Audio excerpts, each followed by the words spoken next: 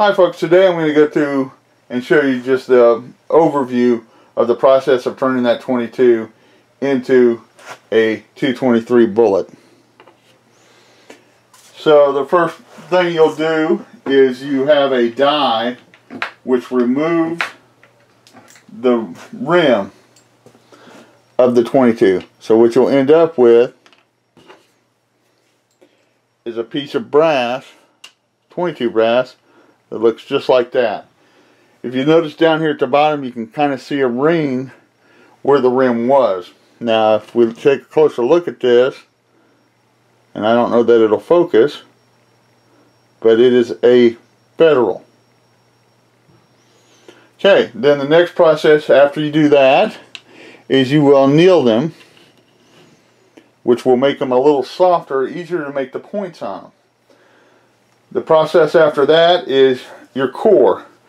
Your core is going to be a little piece of lead that looks like this. You cast them out just like you do a bullet, and then I'll run them through a die to make them exactly the same weight.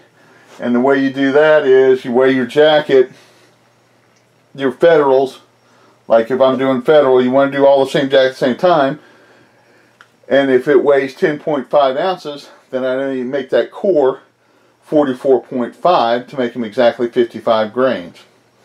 So then the next process, of course, is seating the core into the jacket, which, as you can see, that slides right in.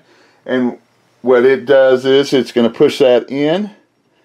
It swells this jacket out. It actually adheres to the wall of the jacket to make the lead stay in there so it doesn't move back and forth inside the jacket.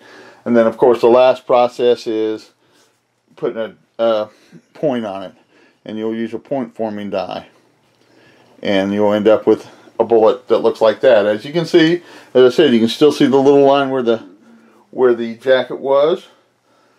These shoot fairly accurate. There's a video down in the description showing you the accuracy of them.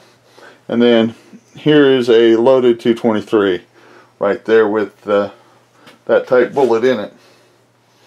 But the dies are fairly expensive. They're $500 or $600. So you got to make a lot of them to make it worth your time and money. But that's how you turn a regular plain old 22 into a 223 projectile.